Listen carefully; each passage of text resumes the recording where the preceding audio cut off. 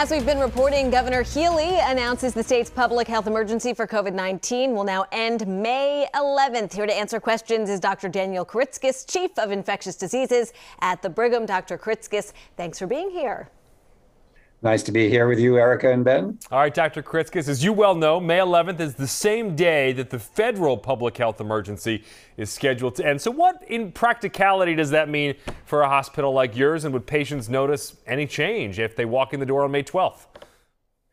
I don't think much is going to change for our patients. I think we're still going to be continuing to mask as a precaution, and our operations aren't going to change very much. What is going to change, though, is what might be available through the federal government and potentially the state government in terms of support for access to various sorts of COVID-related care.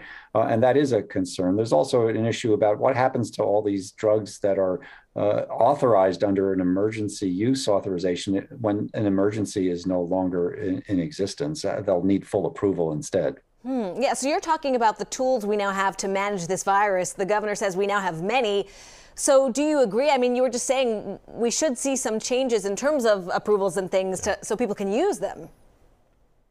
Well, we certainly have a whole variety of tools, starting with vaccination, and then, of course, the drugs that we have to treat people who are symptomatic and outpatient and at risk of severe disease, or people who actually get admitted to the hospital. We have many, many ways of being able to deal with COVID, although preventing COVID is still the best approach. Well, as you know, Massachusetts has one of the highest vaccination rates for COVID-19 in the country, yet only 80% are fully vaccinated here in the Bay State. Within that group, just 62% have received at least one booster shot. Do you see those numbers at this point now, really here, 2 years after vaccines first became available, really getting any higher, or have we kind of reached the limit?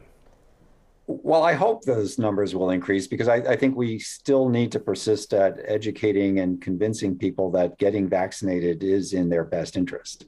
Yeah, I mean, and speaking of those who have not been vaccinated at all, Massachusetts still has 7% of residents who are in that category, not a single COVID shot. Most are younger than 20, some, though, are older. In your opinion, do those people have a lower risk now of serious illness or death from COVID, maybe because the strains have changed, even though they're unvaccinated, because it's less severe? Is there any truth to that?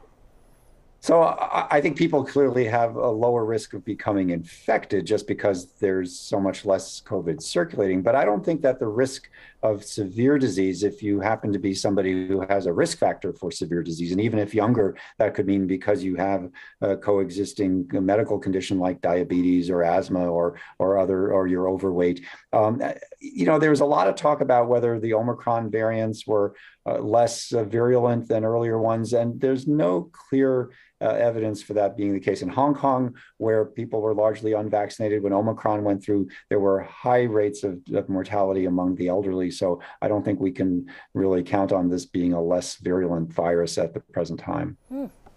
Interesting. All right, Dr. Daniel Kuritzkes, so much to talk about there today. We appreciate your expertise and your insight. Thanks very much. Thanks, Doctor.